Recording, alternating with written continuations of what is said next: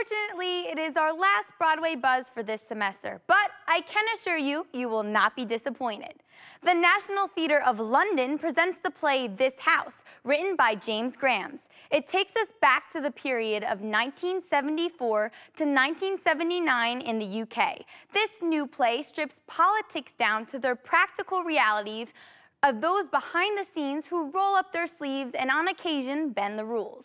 It's a time when a staggering number of politicians die and age-old traditions and allegiances are thrown aside in the struggle for power. Lucky for you, you will not have to travel all the way across the pond because this broadcast is coming to you live at Pollock Theater on May 22nd at 7:30 p.m.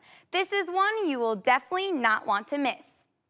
Heading over to the streets of Broadway, I hear much buzz about some talented actors hitting the stage. One actor in particular, Nathan Lane, is making his return to Broadway. He is starring in The Nance, which tells the story of Chauncey Miles, a headline Nance performer and New York burlesque who also happens to be a homosexual.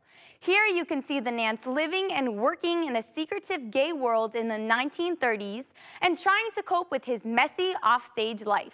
This tender, moving, and unspeakably funny play is directed by three-time Tony Award winner Jack O'Brien. So if you're looking for some good laughs made by the hilarious Nathan Lane, I would definitely recommend seeing this show.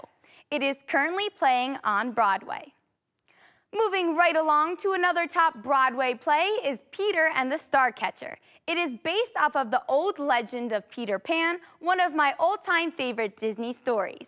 It is wildly theatrical, hilarious, and innovative retelling of how a miserable orphan came to be the boy who never grew up.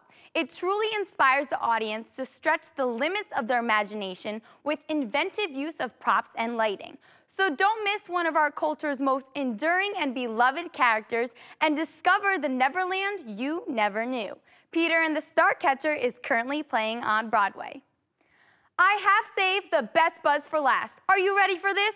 The popular 2012 film Magic Mike is being brought to the Broadway stage. For those of you who may not be familiar with this film, it tells the story of Mike Lane, a 19-year-old who is guided into the world of stripping by his mentor Dallas, played by Matthew McConaughey. It is still not confirmed if Channing Tatum and all the other seemingly confident men will star in this musical production. In addition, a sequel to this film is also in the works. I am not sure how I feel about this being a musical. However, I can only hope that it is striptastic.